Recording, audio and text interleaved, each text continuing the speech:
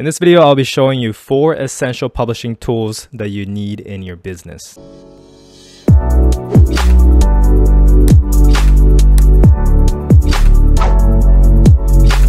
What is going on, guys? Sean here. Welcome back to my channel where I talk about self-publishing, building passive income streams, and retiring early, and the many lessons and failures that I learned along the way. So if you're interested in those kind of things, consider leaving a like and subscribing so you don't miss out on any future videos that I post. So in this video, I just want to talk about 4 essential tools for publishing.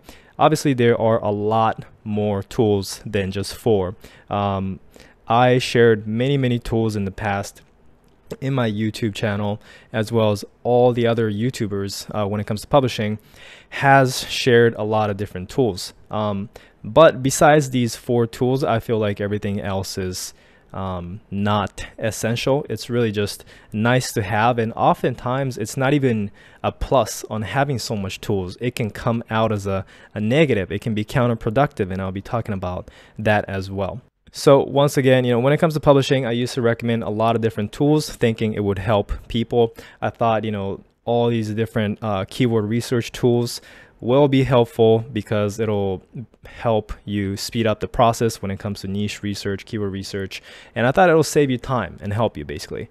But after coaching hundreds of people through my course, I realized that actually having more tools was counterproductive because what's been happening, especially with the keyword research example, it's a perfect example of you can just have a very simple formula to follow and find keywords super quick, right? But by me offering all these different tools, a lot of people were getting very confused because sometimes, this tool will give you this set of numbers that shows you that this keyword is profitable, but then when you go and check on another tool, sometimes it shows you the exact opposite numbers and it tells you that the keyword is not profitable. So now you have this 2 opposite results, and people are getting confused, right? So that is why what I've learned recently is that keeping it simple is the best. You don't need all these other tools that people are recommending. You really just need the bare minimum. So in this video, I'll be showing you just the basics of what you need to get your publishing business started. So one thing to note is this is for high content nonfiction publishing. Other types of publishing like low content fiction may find different tools useful. So just keep that in mind. All right, tool number 1 is KDP. So KDP, as you can see on the site here, it's been around for a very long time. It's a tool that I've heard of when I first got started in 2016. So it's been around for at least over 5 years.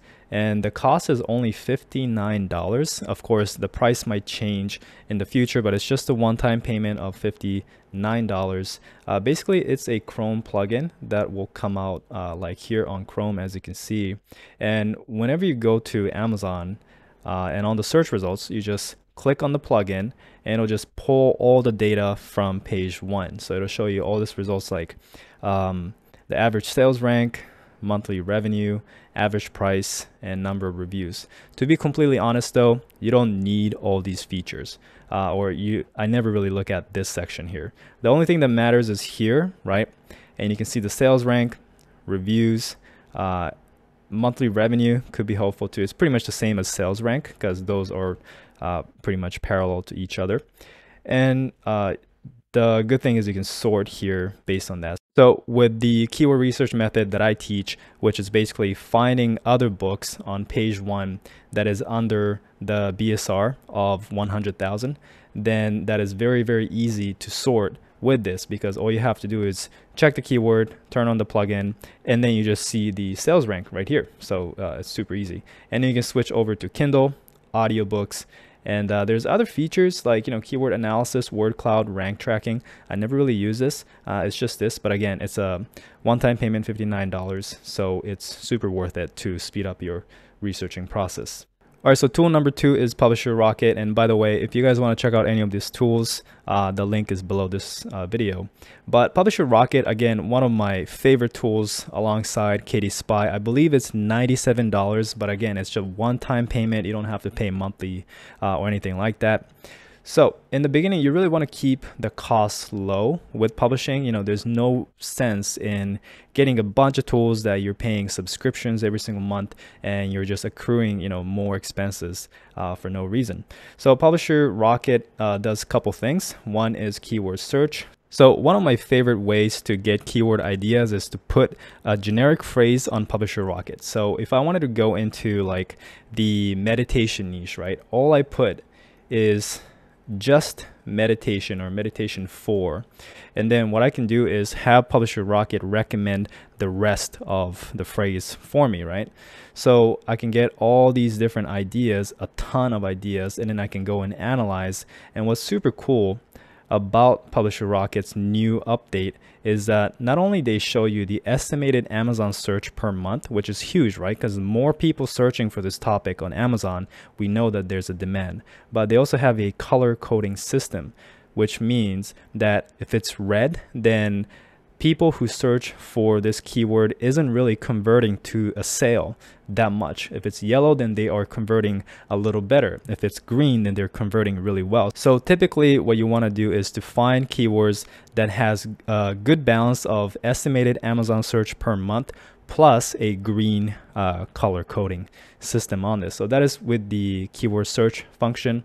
From there, you can analyze competition. So you can actually go straight to this from this section. So if you find a keyword like meditation for beginners that you want to check, you can just click here and then go to the competition analyzer. It just pulls the information on all the books that are ranking on page 1 for this. And category search is a huge one. So if you want to find other profitable categories, you can easily do it here, which will save you a lot of time. And this is one of the big features here.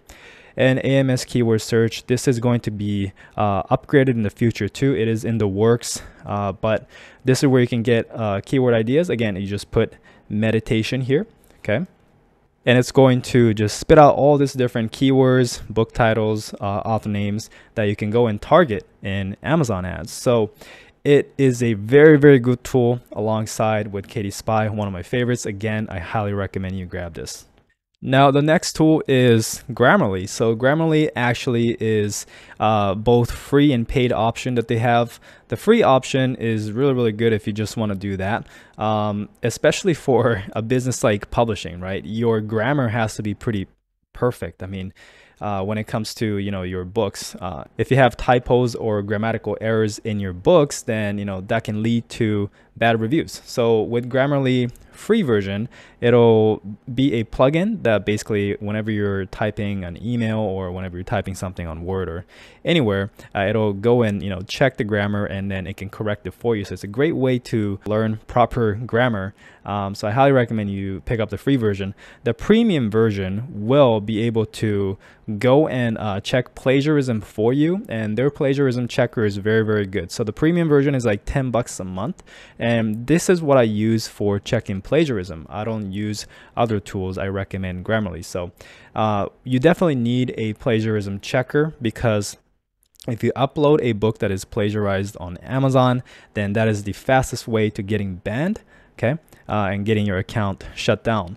So when you're using ghostwriting, you know, company or ghostwriters, with the company, you can trust them a little more. But if you're hiring your own ghostwriters, then you really have to make sure you check for plagiarism, because there's a lot of scams going on Upwork and Fiverr. So this is a must-have tool in my opinion.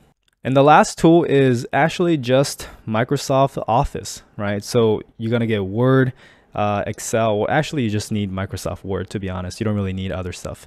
But Word is what I highly recommend. Technically, you can type out everything on Google Docs, and from Google Docs, you can save as Word, but it's so much easier if you just have a Word subscription on your computer so that you can open up Word files and edit there easily, okay? So for me, I have the whole Office suite. So it's Office 365, I think it's called, and I get everything to do with Microsoft Office.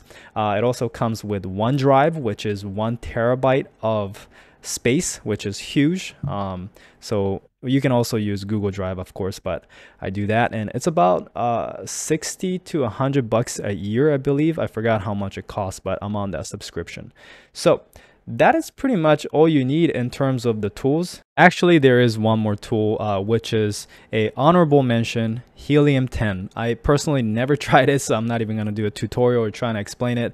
But the reason why I added in this is because everyone seems to love it, and everyone seems to say that it's one of the best keyword research tool. So it is on my to-do list to go and take a look.